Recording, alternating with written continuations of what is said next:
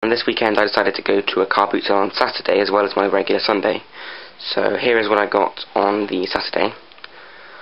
Here is Tony Hawk's Pro Skater 2, but I opened it up to see what condition the disc was in, and it wasn't there. So I told the guy, like, could I have a spec? Could I have the case? Since you can't do anything with it. So he just gave that to me. I got Time Crisis Project Titan. It's got a cracked case, but luckily I have a spare case. So I'll probably be swapping them over later. But that's complete with manual. Unfortunately it's the Platinum Edition, but still the game. Then I bought my friend a copy of Bangai-O Spirits, but he only keeps the game and the manual. Oh, that's hard to open. So he gave me the empty case with the precautions booklet. So basically everything other than the game and manual. So if I ever see a copy like going on its own, then I can put it in the box and have a boxed copy. Then I got Othello on Game Boy Original, and it's a bit dirty, but it runs, so it's fine. I should be able to clean it up. And I also got that with a couple of tips books. I got a PSP cheats book and a Sega Force Tips Force book from July 1992. If I can just get to the page, so it's got loads of tips for this Master System, Mega Drive. Don't think it's got any Game Gear in there, I'm not sure about that. No, it's just Master System. Oh, it does have Game Gear. It's got loads of cheats in there. I love getting cheats books for old games because they're the ones with the best cheats. And then I also got Grand Theft Auto 3, and I've been looking for the GTA games recently, well, for a while actually, and it's really hard to get them in good condition. But this one, other than a few scratches up there, which you can see there, this one's in really good condition, so I couldn't pass that up.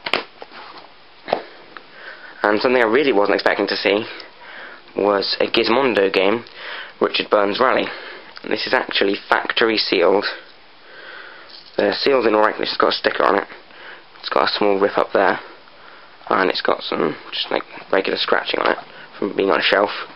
But I got that for £1, and I just never seen Gizmondo anything before, so I thought I had to pick that up.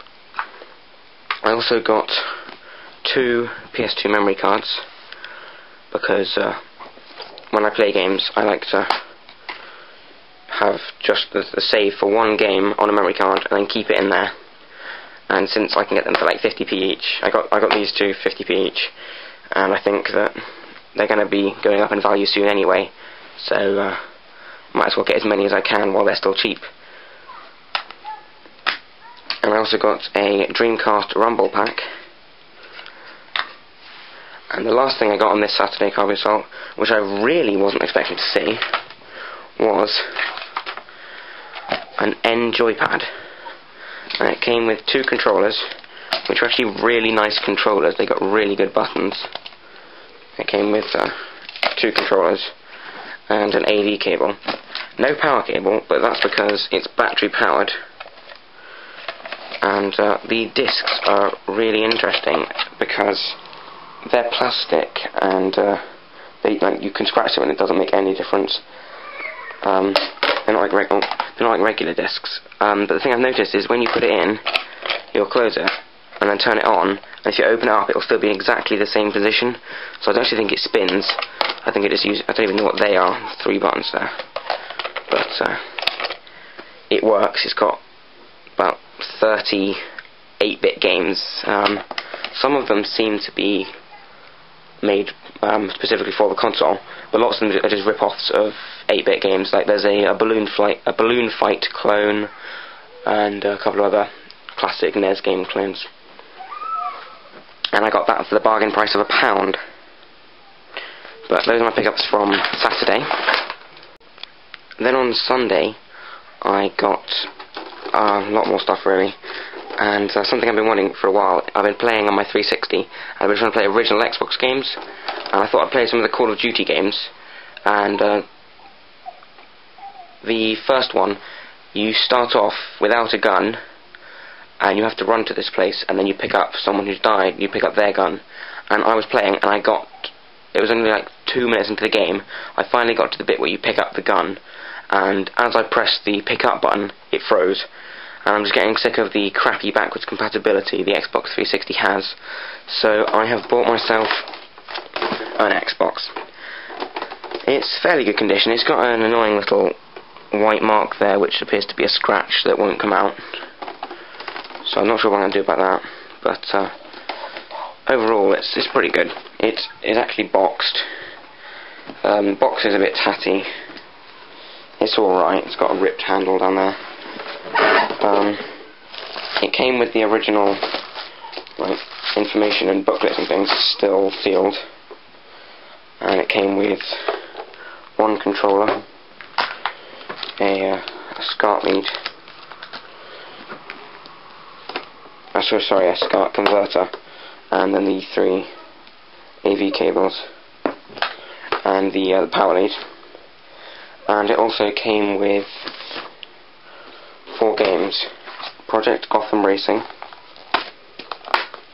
which is complete, Commandos 2 Men of Courage, which looks to be a really good game, and this is in really nice condition.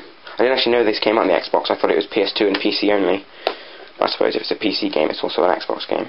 It's got a broken case down there, it doesn't close, but I can just swap that out. Call of Duty, big red one.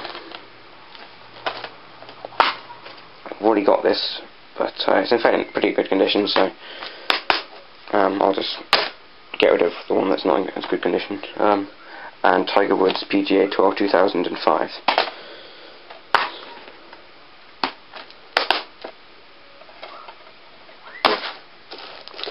And that cost me £20 overall, which is a little bit expensive, but I've been looking for an Xbox for a while. I haven't been able to find one that's with games and all the leads and clean, that's under £25, so it was a pretty good deal. Next up, just after I bought the Xbox, I went over to the person that I was at the car boot sale with, and he said to me, "Do you want a GameCube for £5? So I said yes, and he turned round and then said, "Too late, it's gone," because as I said yes, someone else was buying it. But I went over to them afterwards, and I found out what games they got with it, and I was quite keen to get one of them, so I asked if he would sell the GameCube onto me straight away, and he said yes, and he charged me £10, so he made £5 like straight away, but I suppose it was worth it. Just a little bit annoyed that I could have got it for half the price. But so I got the GameCube. It's got a bit of glue on it here, and then I'll show you the games. First up, we have the probably the worst of the bunch, which is Player's Choice version of Everything or Nothing. Unfortunately, when I got it, the artwork has slid down, and it had rained that day, so pretty much the bottom of the artwork is really damaged. Only even like there, it's actually ripped off. But it's all right condition. It's quite scratched. It looks like it'll work, but it is quite scratched. Next up is Nightfire, which same really with the disc. It looks like it'll work, but it is quite scratched.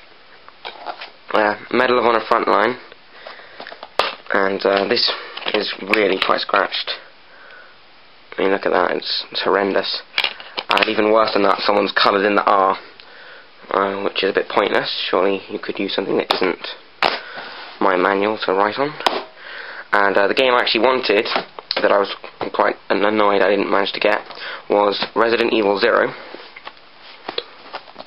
which is complete with manual. Doesn't have the Nintendo VIP slip, but it's got both discs, and they're both in pretty good condition. I mean, there's like not really many scratches. There's a couple, and they're really faint, but it is good condition, I'd say. And it came with a power pack, the AV cables, a a SCART with S-Video adapter, and a 64MB GameCube memory card. I was a bit annoyed because I heard there's a memory card in it, but I didn't know it wasn't official, so I felt a bit robbed.